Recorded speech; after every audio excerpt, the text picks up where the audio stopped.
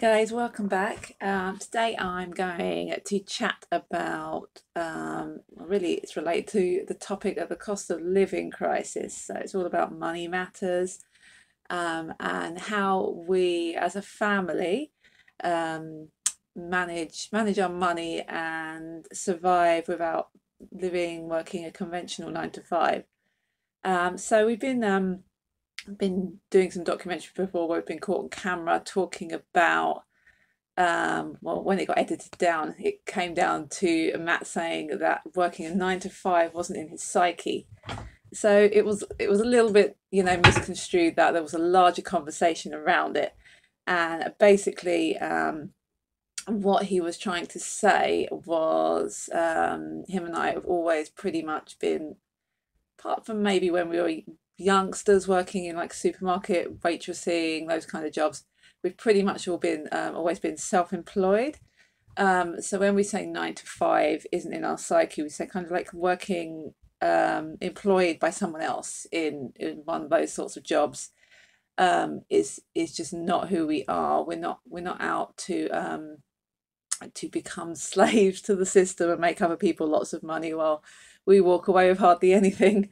So when we work, we basically we take on meaningful work and work that we're passionate about. So maybe I'll begin by giving you a little bit of the history behind our work before children. So we were pretty much self-employed, both of us, doing our own thing.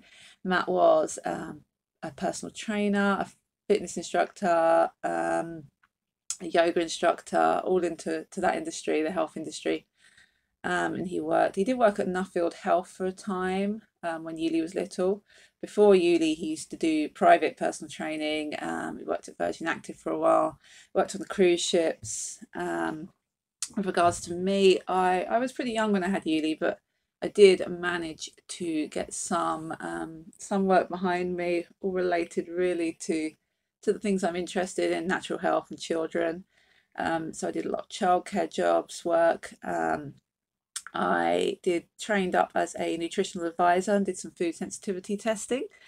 That was good fun, and that was like a franchise that I worked for a few years. And then both of us came together actually and decided to take on a children's yoga franchise, in Hertfordshire, and that we spent a few years building up, to a level where I had recruited some teachers, and I was teaching a lot of the younger kids classes myself.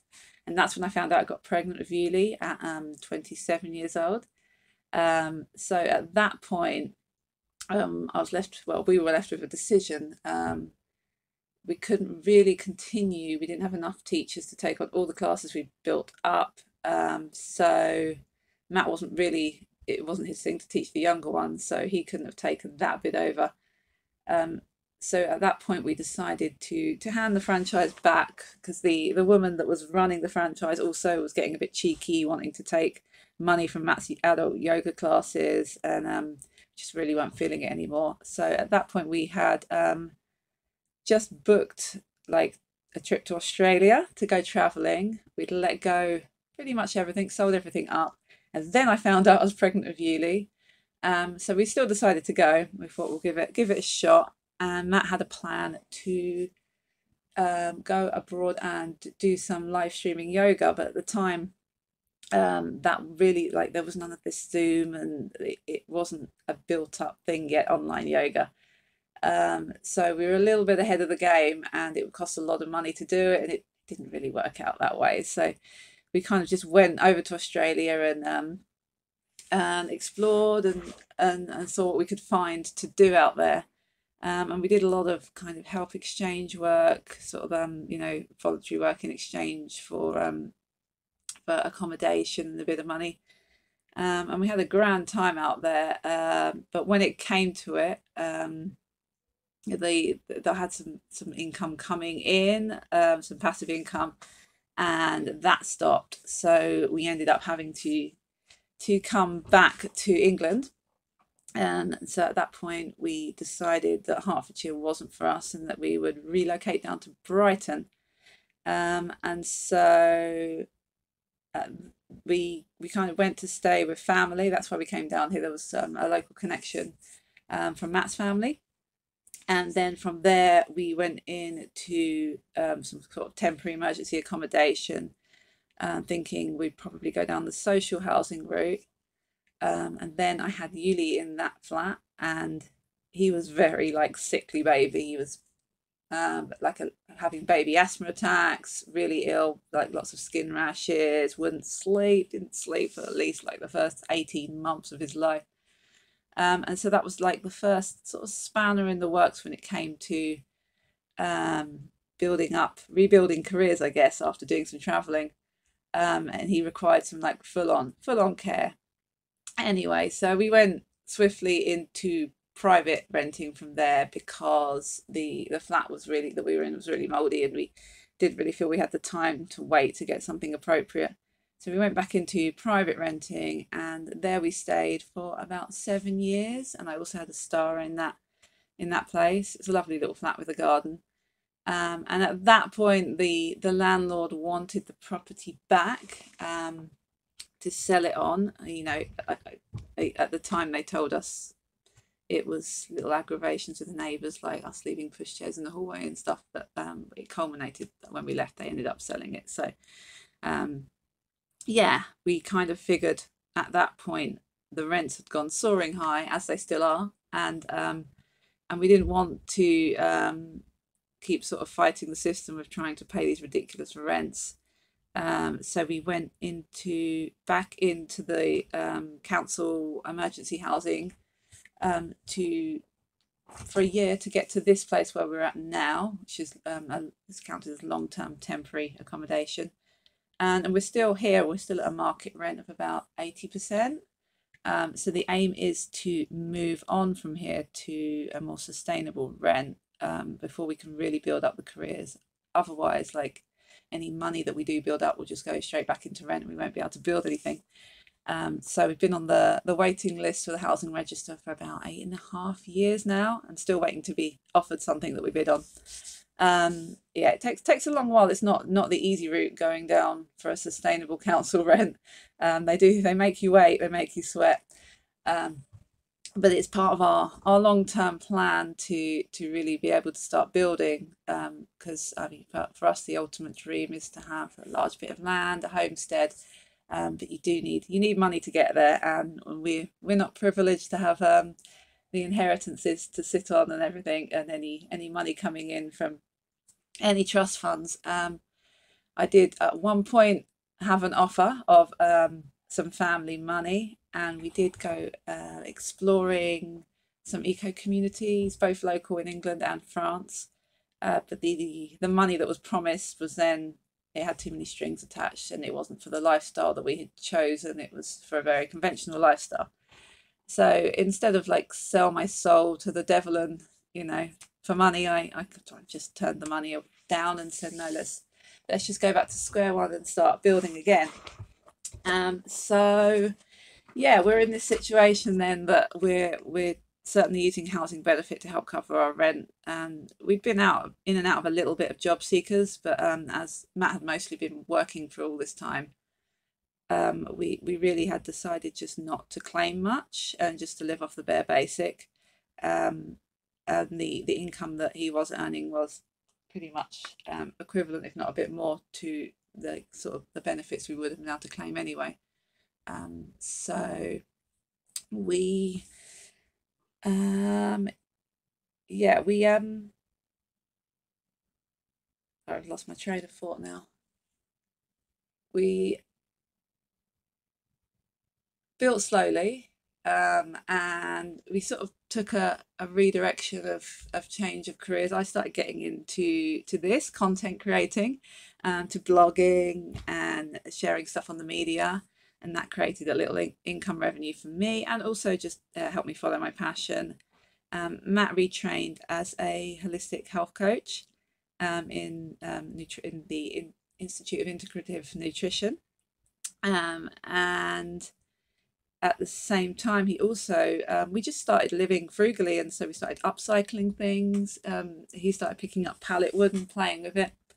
And so now we have, he has a little business where he creates upcycled furniture and bits and bobs, whatever people want really, from reclaimed wood. And at the side of that, he also has a few friends. He goes and does a little bit of labouring, a bit of working for here and there. And we have people that we know that we do pet sitting for, animal boarding, and we're really just doing an eclectic mix of things that interest us, things that fit into our lifestyle. It's got to be things that we can do in and around the children. So as you know, the children are home educated, and that means there's never not children around. So we have to fit our working in and around that lifestyle. So a lot of the time that the children are either helping us out with what we do, or we're doing it around them. I mean, it does help very much that there's two of us, so we can navigate around that. But yes, by no means it's not a luxury lifestyle.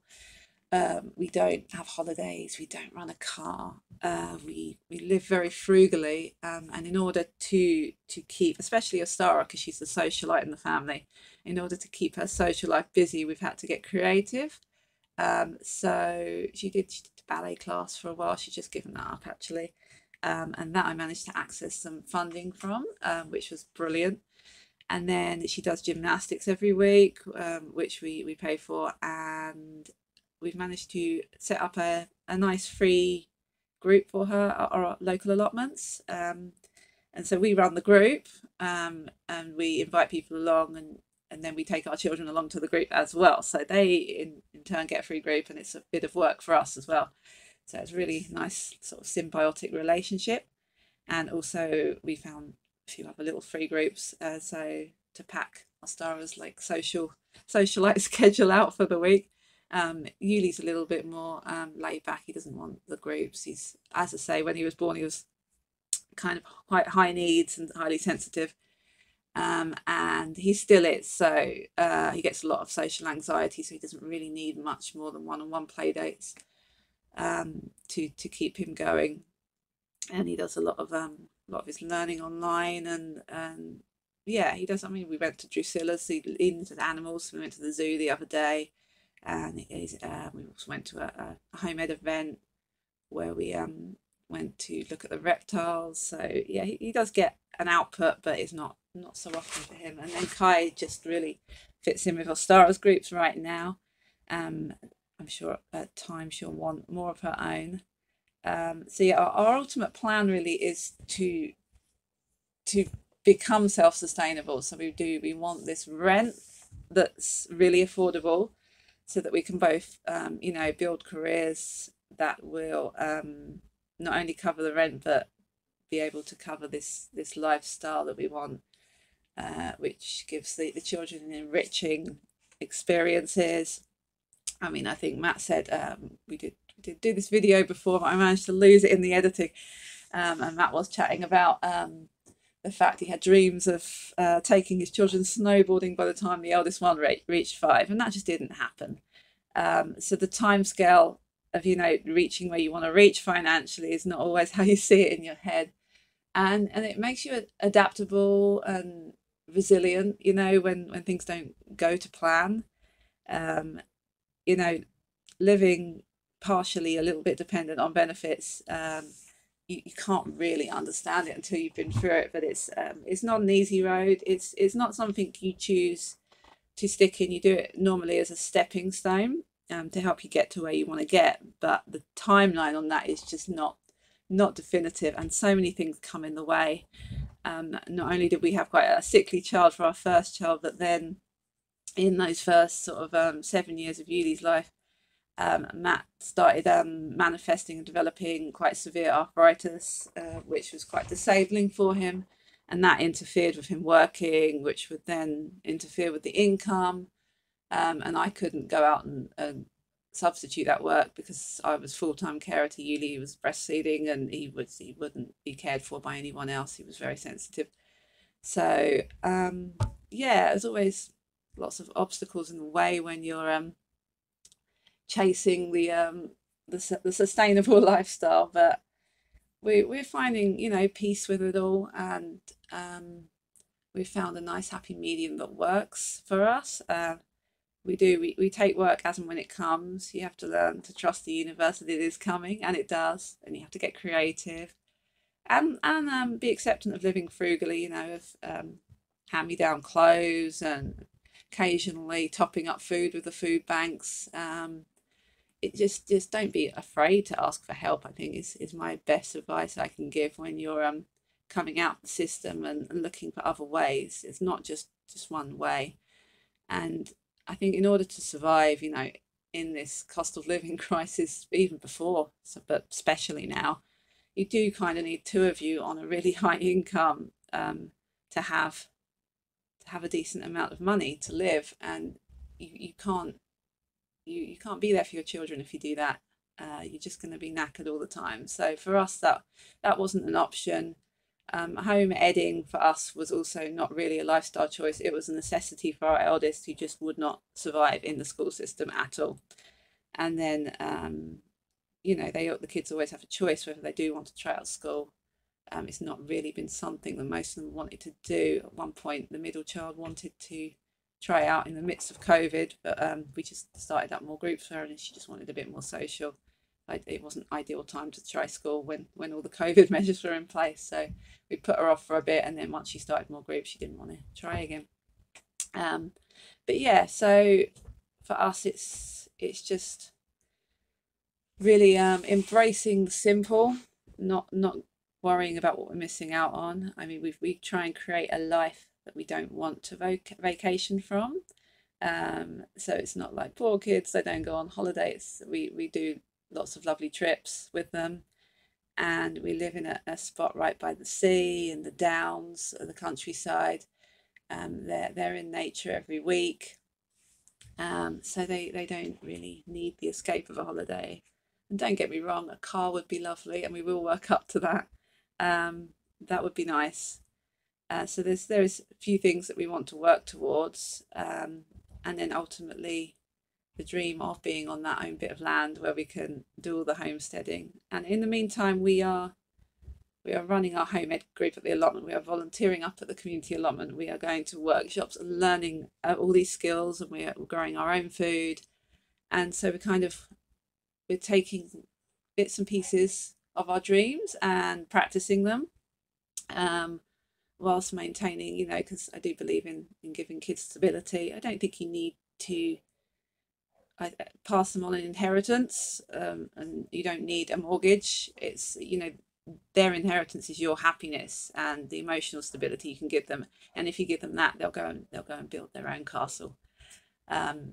It's more important that they have their childhood, and that they get to build valuable memories with their parents and their families, and then the rest, I believe, will take care of itself.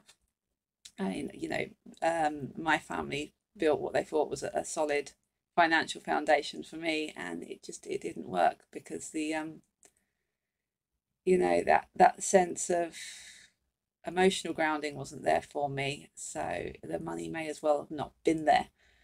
And I did very well academically at school. I went and got my degree and everything, but a degree just doesn't guarantee you anything. It's all how you use it, and how you are as a person to be able to navigate, you know, the stormy seas of life, socially and emotionally. So our actually definite goal is to work on the children's emotional intelligence. Of course, when they want to learn to read and write, they come to us, and we guide them through that too, should they need any assistance. And we try and provide as many like meaningful learning experiences as possible, with what they show an interest in. And yeah, that's I think how we really bring it all together and make it work for us. And yeah, let us know in the comments if you have any questions of anything I've not covered, and anything, I don't know, you could ask Matt something and I'll I'll respond for him. He's busy working, building a giant men in sheds workshop up at the community allotment at the moment. So we've got lots of projects on the go, which is fun and exciting, and the kids get to come and be involved and learn. So there's always fun going on for us, and equally, as you all have, there's also challenges and stress. We had we have to also navigate the fact that the bills are stupidly high, and we just deal with it by saying we're going to tell you how much we can afford to pay. We're not going to set up direct debits and you to take how much you think you should be taking. We'll pay how much we can afford, and no, we're not going to let them in to install prepayment meters. And I think you have to be strong, in these hard times, and prioritize your money, prioritize when people are asking for money. You have rights. You don't, have to throw all your money away when you can't afford to feed your kids on greedy electricity companies and whatnot. So just learn your rights. Make sure you know how to again surf the storm, surf the sea in the storm. And if there's any, as I say, any other topics I've not covered or anything else you want to know, just pop it in the comments.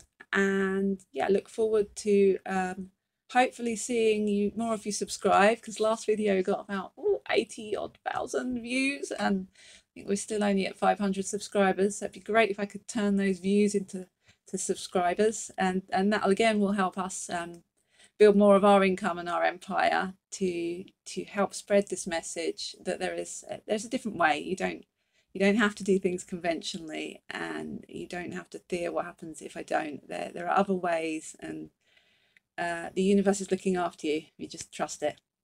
Okay, thank you. See you again. Bye.